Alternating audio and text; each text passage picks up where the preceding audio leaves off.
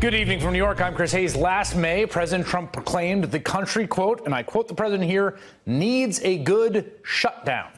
Tonight, he has brought the country to the brink of that very event, and suddenly it doesn't seem like such a good idea after all. It's been a week since that televised negotiation in which Trump promised for all the world to hear as the camera rolled to sign whatever DACA deal the bipartisan group working on a compromise arrived at. When this group comes back, hopefully with an agreement, this group and others from the Senate, from the House, comes back with an agreement, I'm signing it. I mean, I will be signing it. I'm not going to say, oh, gee, I want this or I want that. I'll be signing it. That seemed clear.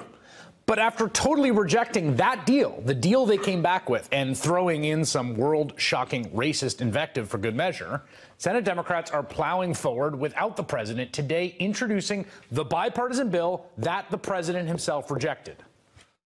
This agreement gives President Trump every single penny that he asked for border security in his budget request.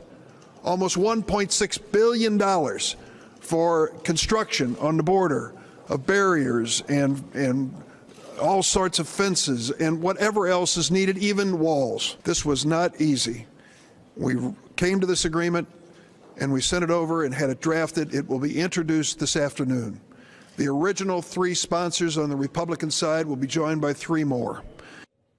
Without a spending deal, the government will shut down Friday at midnight. And without a DACA deal, 800,000 Dreamers face possible deportation after March 5th, thanks to one man's decision, President Trump's decision to end DACA.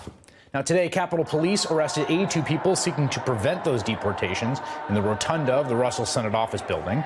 Republicans want to pass a short-term bill to fund the government without any protections for those 800,000 people. But many Democrats are refusing to play along unless the Dreamers are protected. The overwhelming number in our caucus have said they don't like this deal, and they believe if we kick the can down the road this time, we'll be back where we started from next time. So there's very, very strong support not to go along with their deal. For his part, President Trump is attempting to place the blame for the possible shutdown on anyone but himself. Today, he described the bipartisan deal that, again, he said he would sign on live television, that he then changed his mind and rejected, the one that included all the money he asked for on border security. He described that same deal as horrible on border security, adding, it's the opposite of what I campaigned for. Trump was reportedly pressured not to sign the deal by immigration restriction hardliners, including John Kelly and Stephen Miller. Today, Kelly, the man who infamously lied to smear Representative Frederica Wilson, went to Capitol Hill to meet with congressional Democrats, a meeting that reportedly ended with no resolution to what exactly the administration wants in exchange for a deal on DACA. According to the Washington Post, Trump's chief of staff also made a stark admission that the United States will never construct a physical wall along the entire stretch of the U.S.-Mexico border, and that some of President Trump's campaign promises on immigration were, quote, uninformed. The bipartisan bill introduced today to protect the Dreamers and keep the government open would likely have enough votes to pass. But Republican Senate leader Mitch McConnell, in what sure looks like an attempt to protect the president politically, is refusing to allow a vote.